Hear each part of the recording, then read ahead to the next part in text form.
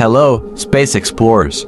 Imagine traveling so far from Earth that the sun is just a tiny, freezing dot in the sky.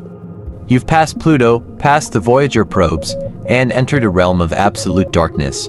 This isn't just empty space. You're at the gates of the Oort Cloud, a colossal shell of billions of icy monsters surrounding our solar system. It's the edge of everything we know. Today, we're crossing that line to see what's hiding in the deep freeze of the galaxy. Ready? Scale and distance. To understand the Oort Cloud, we have to talk about scale. If the distance from the Sun to Earth was just 1 centimeter, the Oort Cloud wouldn't start for another 50 meters. It's so far that it takes light itself, the fastest thing in the universe, nearly a year to reach its inner edge. It's not just a ring. It's a massive 3D bubble made of space ice and ancient debris, sitting in the gravitational tug-of-war between our Sun and other stars.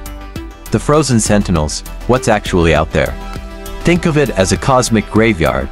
Trillions of icy objects, some the size of mountains, others as big as cities, have been floating here for 4.5 billion years. These are the leftovers from the birth of the planets. They were kicked out to the suburbs of the solar system by the gravity of giants like Jupiter and Neptune. They've been waiting in the dark ever since, perfectly preserved in a deep, cosmic deep freeze. The birth of comets. Every now and then, something disturbs this silent graveyard. A passing star or a galactic ripple nudges an icy rock, and it begins to fall. It tumbles toward the sun, picking up speed over millions of years. As it gets closer, it heats up, grows a glowing tail, and becomes a comet. Most of the famous long-period comets we see from Earth, the ones that only appear once every few thousand years, started their journey right here, in the Oort Cloud. Farfarout and the border. Before we hit the main cloud, we pass Farfarout.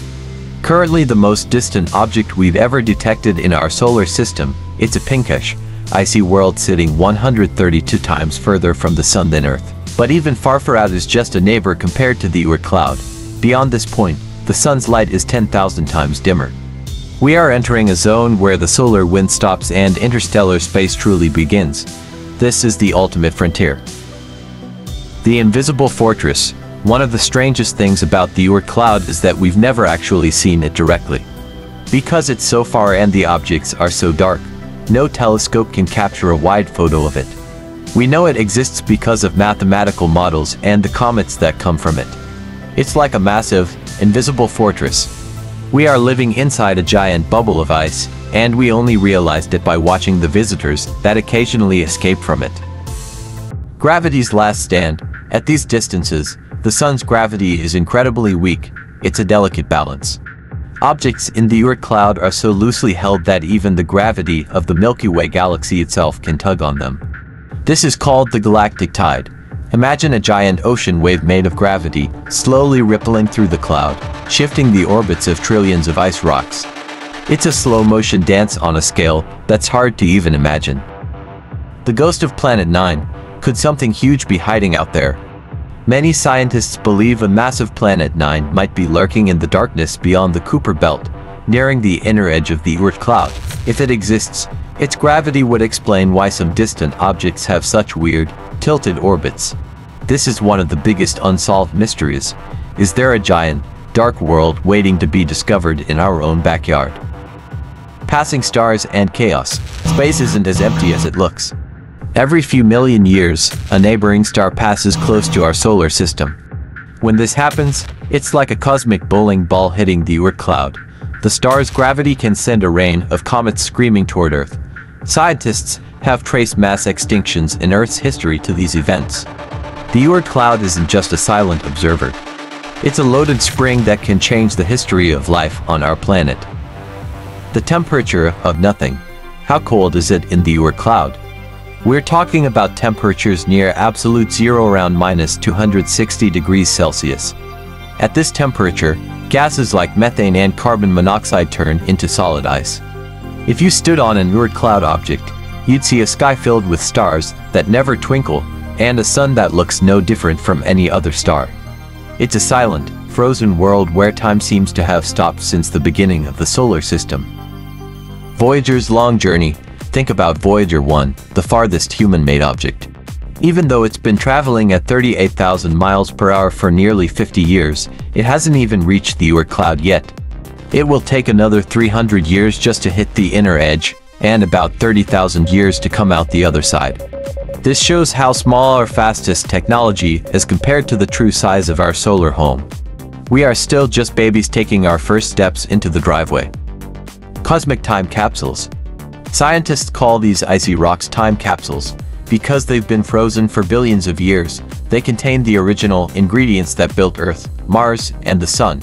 When we study a comet from the Oort Cloud, we are looking at the DNA of our solar system. Some theories even suggest that these comets brought water and the chemical building blocks of life to Earth during its early years. We might literally be made of Oort Cloud stuff. The inner versus outer cloud. The Oort Cloud is actually split into two parts. The inner part is shaped like a donut, called the Hills Cloud. The outer part is a perfect sphere that wraps around everything.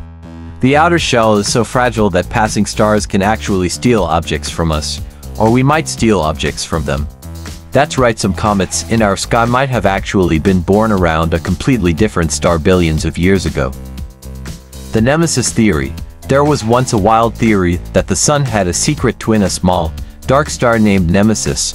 Every 26 million years, Nemesis would pass through the Oort Cloud and trigger a comet storm.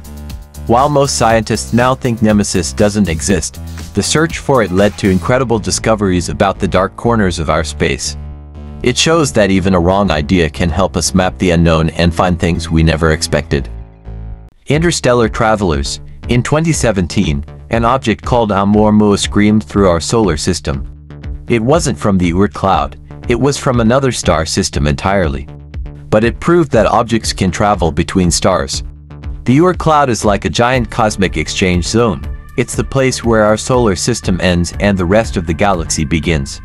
It's a bridge of ice connecting us to the billions of other suns in the Milky Way. Future missions. Will we ever visit the Oort Cloud? With current rockets, it's impossible, but new technologies like light sails, probes pushed by giant lasers could reach these distances in just a few decades instead of centuries. Imagine a tiny camera flying past a 4 billion-year-old comet, sending back the first ever close-up photos of the edge of our world. That's the future of space exploration, and it might happen in your lifetime. A perspective shift. Learning about the Oort Cloud changes how you see Earth. We aren't just a planet in a vacuum. We are part of a massive, complex structure that stretches trillions of miles into the dark. It's a reminder that there is so much more to discover. When you look up at a comet, you aren't just seeing a light in the sky, you're seeing a messenger from the deepest, coldest part of our cosmic neighborhood. The Oort Cloud is the ultimate mystery. It's a wall of ice, a graveyard of history, and a bridge to the stars.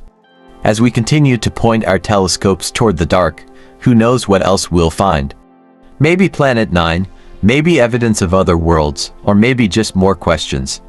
Thanks for traveling to the edge of the solar system with us today. See you, space explorers.